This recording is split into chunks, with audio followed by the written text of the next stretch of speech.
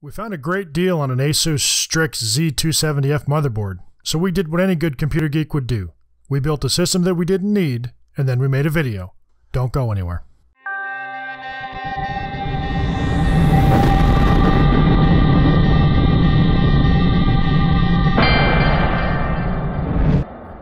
This project started with the motherboard.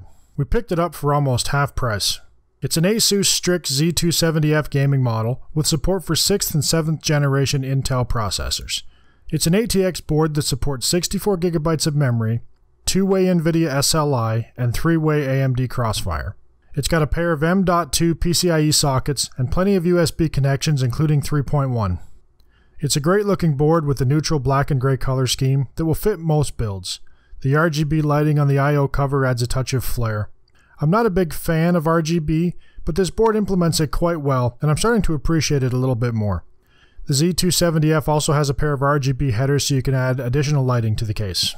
Speaking of the case, we went with the CoolerMaster MasterBox 5 for this build. This is one of the easiest cases I've ever used. The modular design allows for tremendous flexibility.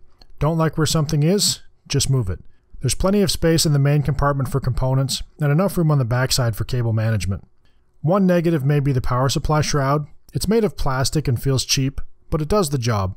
The mesh front panel allows plenty of airflow, although it's worth noting this case doesn't include any intake fans, only a single 120mm rear exhaust. We solved the lack of intake fans with a Corsair H100i V2. Most users will likely use a water cooling solution with this chassis, so the lack of intakes isn't a big deal.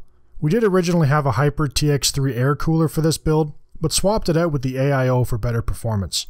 We did choose to mount the CPU block upside down to give us a bit more space for the hoses, but that's going to be a matter of personal preference.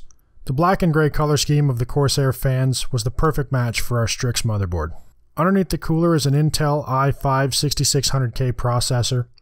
This board supports the full line of Skylake and Kaby Lake processors. We got a deal on the i5, so that's why we opted for it over the i7. We also wanted a good all-around machine for productivity and light gaming that wouldn't break the bank, so we didn't need the i7, but we needed a bit more punch than an i3 offers. We also went light on the RAM, with an 8GB kit of Corsair Vengeance LPX DDR4 2133 memory. Our Strix motherboard does support NVMe M.2 drives, but we opted for a Samsung 960 EVO SSD with 250GB of capacity. We couldn't find any PCIe M.2 drives on sale, and we were on a bit of a roll with this build. Managed to get every component we needed for less than retail cost.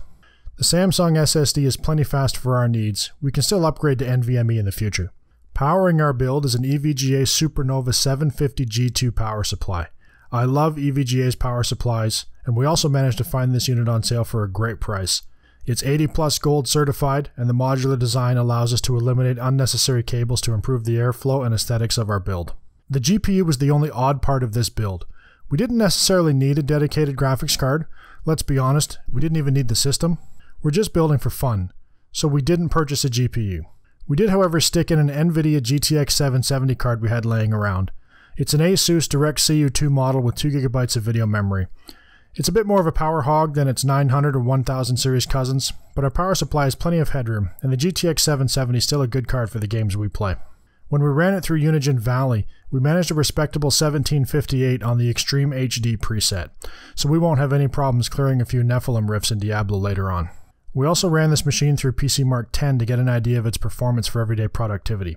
We ran it with both the integrated Intel 530 and the GTX 770, just to see how much of a difference the older card had on performance. Without the discrete GPU, our system scored 3571. With the GPU, we saw a jump to 4510. Both benchmarks showed a weakness for digital content creation, but that's not the purpose of this build, so these benchmarks are in line with our expectations for this system. Just a quick note, we are running a slight 11% overclock to allow our RAM to run at 2133 MHz. Best retail price we could find for this system is just under $900 US. Keep in mind this price list doesn't include the cost of a GPU. You should be able to pick up a used 770 like we have for about $100. For a new card, the GTX 1050 would be a great budget choice, or a 1066GB for more enthusiastic gaming and a bump in content creation. What GPU would you put in this system if you're going to build it? We look forward to reading your comments down below. Overall, for a $900 computer system that we didn't need and only built because we found a great deal on a motherboard, We're pretty happy with this machine. It's got a great balance of performance and price. The muted color scheme may not suit everyone, but that's what the LED headers are for. I hope you enjoyed this video. Please take a moment and subscribe to my channel for more upcoming videos. I just got my hands on an Acer Predator 17, and I'm really looking forward to reviewing it for you guys. Watch for that video in a week or so. If you found this video helpful, hit that like button. It helps me out a lot. Thanks for watching, and bye for now.